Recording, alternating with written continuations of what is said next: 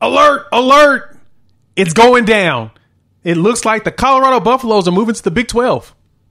Yep. Special meeting happening tonight and Thursday. And I'm assuming an announcement is going to come within the next couple weeks. So let's talk about Colorado coming to the Big 12. I'm being joined by my guy PG from the PG Show. And we're going to talk through what it looks like for the Buffs being a Big 12 team now that Oklahoma and Texas are leaving. But before we do that, welcome to Unfair Sports. I'm your host, Jay. Thank you for pulling up here on the YouTube channel. If you like this content, hit that like button. If you're new to the channel, subscribe. We would love to have you a part of this great college football community that we are growing. Almost at 10,000, and we'll get there because of you, the people. So let's go ahead and dive into it. Me and PG is going to talk about Colorado's move to the Big 12. All right, we got special guest Preston Gant from the PG Show joining us so we can chop it up. What's up, PG? What's going on? We got a lot of exciting stuff to talk about. We sure do, PG, and I appreciate you pulling up to the channel as usual. So let's dive right in first.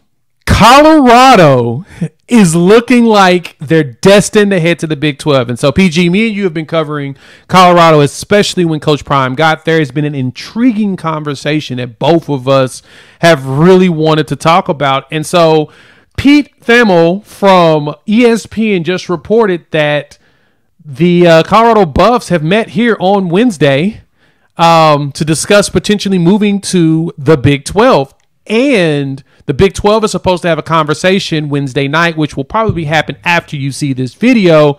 And then later this week, they're supposed to be having discussions about Colorado is looking like they're destined to head to the Big 12. And so, PG, me and you have been covering Colorado, especially when Coach Prime got there. It's been an intriguing conversation that both of us have really wanted to talk about. And so, Pete Thamel from ESPN just reported that the Colorado Buffs have met here on Wednesday to discuss potentially moving to the Big 12.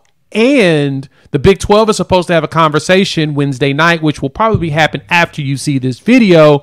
And then later this week, they're supposed to be having discussions about what to do to move forward. So, PG, I got to ask you, is this a smart move for Colorado to move to the Big 12? This is 100% a smart move because the Pac-12 is dying, and I think we've all kind of understood that. In fact, there is an interesting picture that was posted by Brutus over at Ohio State, putting his arm around wacky duck out there at the Oregon, and you almost have to wonder, why in the world would Ohio State be posting something of the sorts?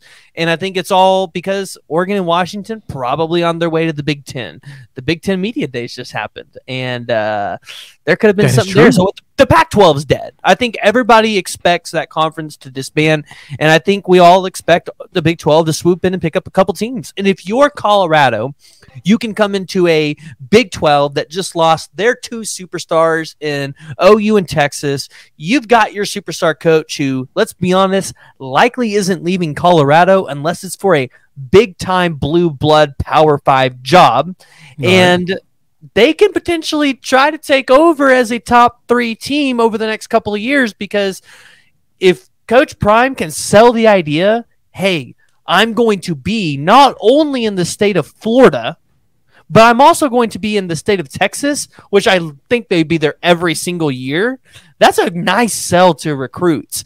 And I think it would definitely up Colorado on the recruiting trail, where right now you kind of see it be dead a little bit as they've just started to pick up a little bit of steam with Charles Lester.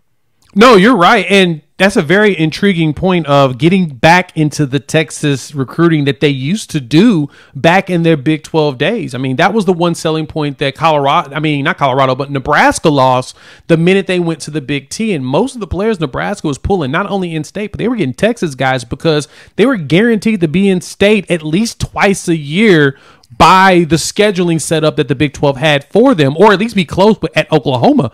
And that's gone. They start to go into oblivion. And so Colorado, even though they had the California ties, losing USC and UCLA to me does hurt the appeal of some of those kids wanting to go to Colorado, because if they play in California, it'll be Northern. You're going to Stanford. You're going to Cal, which Cal technically is around the corner from USC, but you'll have Cal, and that's kind of it. And so That's a great point to really look at. And so now I'm looking at this. Colorado moving to the Big 12. What would be left of the Pac-12 from there?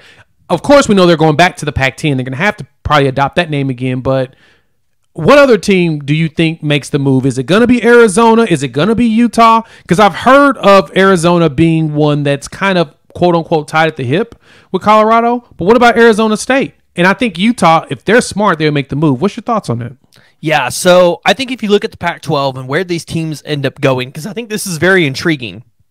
There's been a lot of conversations, and we're going to start with Stanford and Cal, potentially not even being football schools anymore because they just don't make a lot of money. And their money to operate these football programs was coming from the Pac-12 media deals. And likely there's not going to be a conference, I feel like, that wants to take on Stanford and Cal. So Big 12, not going after those schools. Big 10 probably won't go after those schools.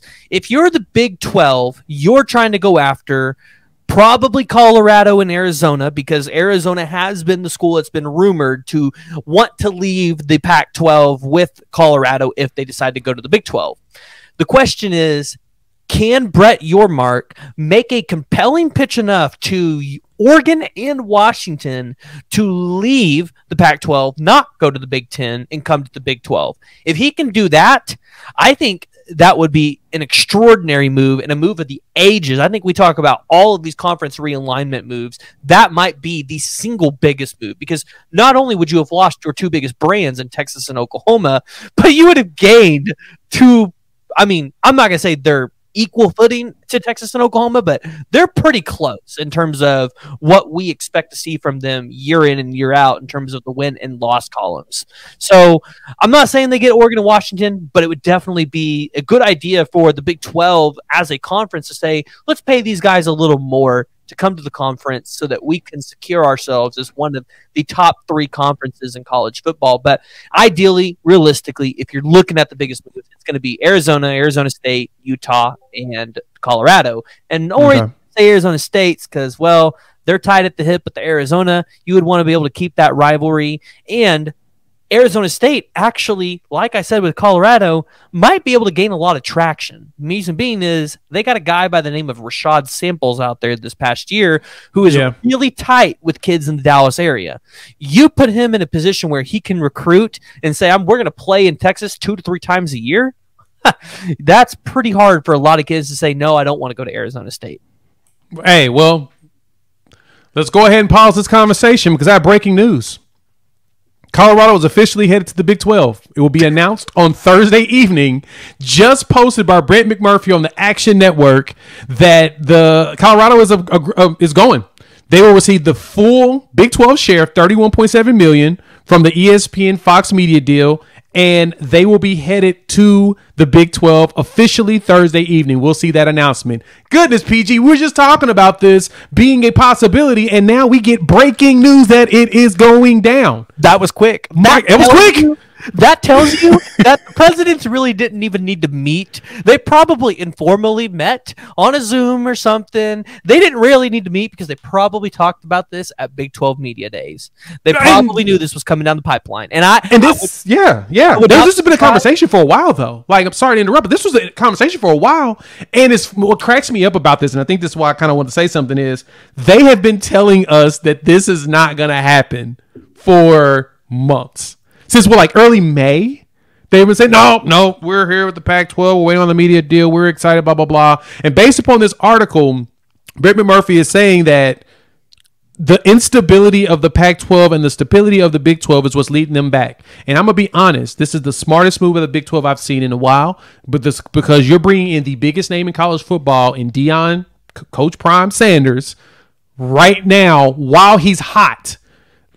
He can have a blase season at Colorado next season, 2024, because that's when they're going to start playing, in 2024. So next season, they will be in the Big 12.